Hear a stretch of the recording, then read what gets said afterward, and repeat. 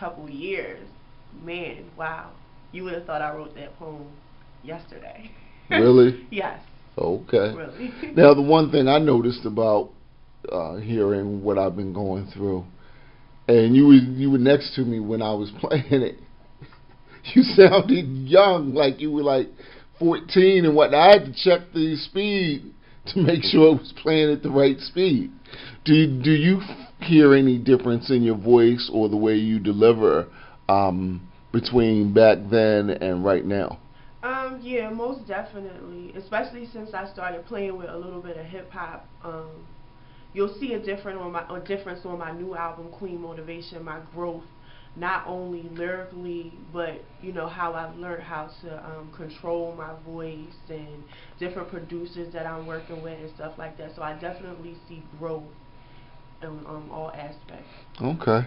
Well, tell us about the new project, Queen Motivation. What can we look forward to on this John? And we're actually going to hear a track from Yeah, Queen today Motivation. I'm going to share with you my new single called Queen Motivation. It's the title track for the mixtape.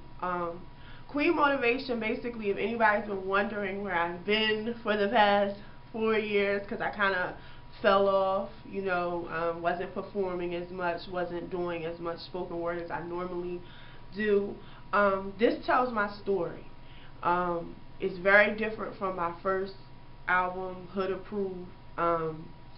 Because I think it deals more with my own personal stories and what I've been going through. I called it Queen Motivation because it has a lot to do with me becoming a queen. I've always been a queen, but not knowing what it truly means to be a queen and still be motivated.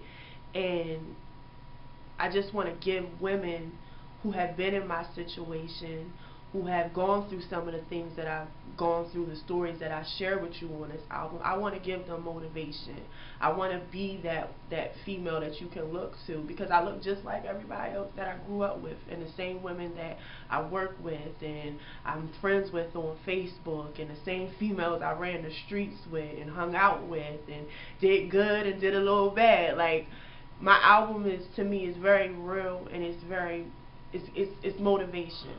It's speaking to Okay. my sisters, it's speaking to my queens, and not only them, but to my kings. That you can have a dream and go after it, no matter what your current situation is, what your past looks like, what your future might look like. No matter what, you have a purpose. God made you for a reason. Right. Is it safe to say that artistically your work is expanding while becoming more personal? And the reason why I ask that is because I do remember the first album, and while your stories are always personal, it seemed to be more geared toward the ladies. And as you've released more music and more poetry, now it seems like the stories are still personal, but you include things for the children and the youth.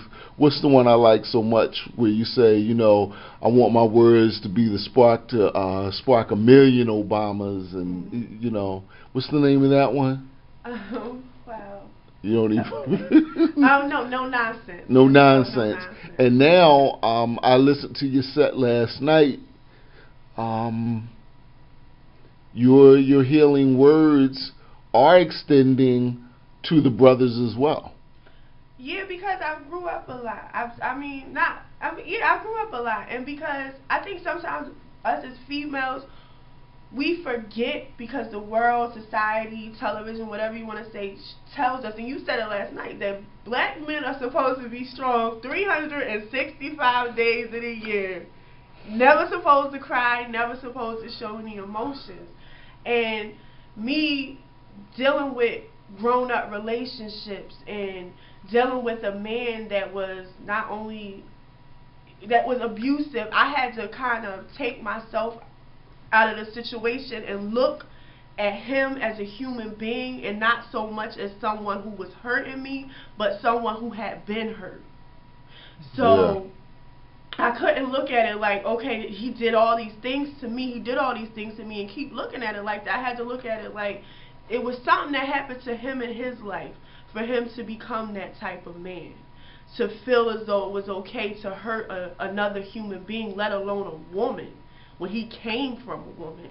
So I'm growing. I'm learning about men having feelings, and I'm not the only one walking around who gets sad and cries and hurts. My men also do too. So Kings and Queens tells a story of how I'm a queen who's been hurt and I've been scarred. And not only do I have to pick myself up for myself, but for my brother too. Okay. I have to be a strong woman because I have to be there for my brother.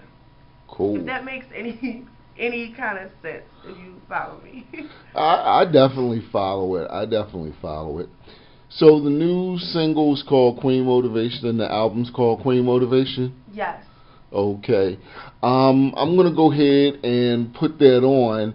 Why don't you set it up for our listeners while I get that queued up? And by the way, when we come back on the other side, I'm going to ask you about this production team. I'm going to ask you about how you approach song/poetry writing now, and also the young lady you have singing on it. Okay. All right. So tell everybody about the new single, Queen Motivation.